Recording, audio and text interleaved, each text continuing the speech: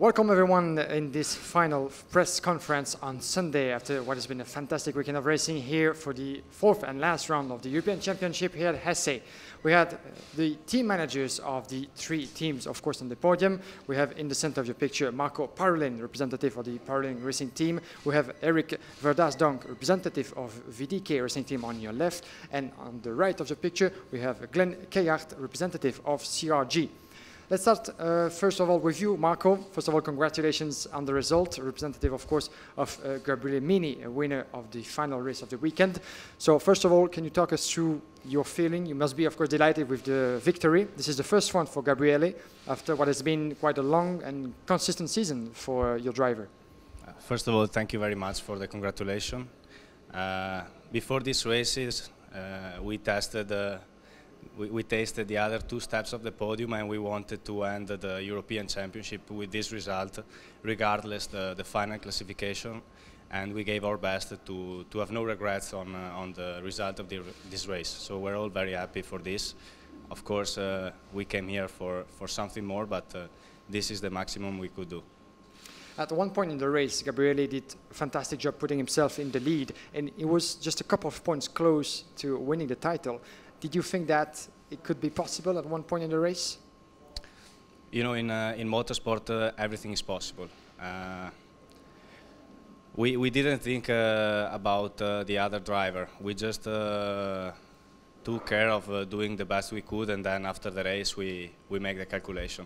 We tried to keep this thought aside all the weekend to avoid the pressure on the team, and the outcome was the first place. Unfortunately, we couldn't have control on the other driver, and we're happy with the result of this race. Final question, what made the difference, you think, with Gabriele Mini being so efficient on this track? I think Gabriele has been protagonist of a constant growth this year. He's at his very first year in this class, and every race we see he's improving more and more. So we were confident on a great performance by him, especially because he showed already in previous races that under pressure he performs even better.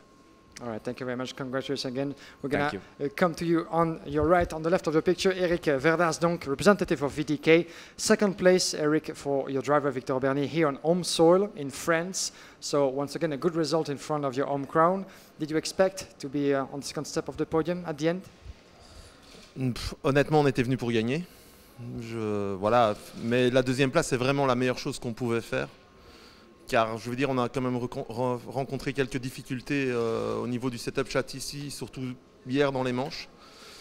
Après, on a complètement retourné le châssis, complètement retourné le moteur. On a trouvé une grosse performance au matin. On n'a pas osé changer encore un petit quelque chose pour la finale. Ça a été un petit peu difficile et deuxième, c'était vraiment le meilleur résultat possible. If you look back to the entire season, this is the end of the championship. How would you describe the overall performance of Victor in terms of progression, maybe one round after the other? Déjà pour nous, c'est une très très grosse performance. Déjà, on gagne sur la piste à PFA, il a son point de pénalité. On fait deuxième ici. Oui, le vrai objectif, ça reste le championnat du monde. De toute façon, pour nous, c'est toujours le championnat du monde. Je vais dire, nous, toutes les courses qui se passent ici, c'est que des entraînements.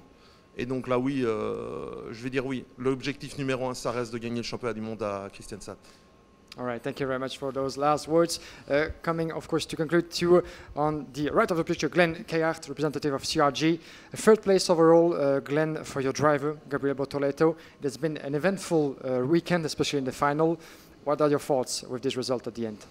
It's been quite a difficult week for us, honestly, because through practice and everything, the pace was not quite there. And then Gabriel managed, anyway, in qualifying to pull out a very good lap, which we didn't expect at that time.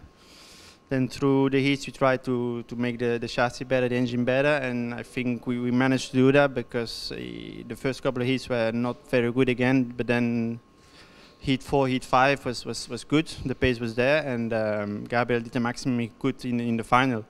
We were missing a little bit in the final. He made the third place, but I think he maximized the potential of our material at the moment.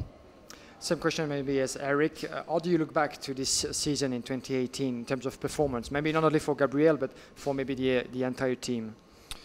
It's been quite okay.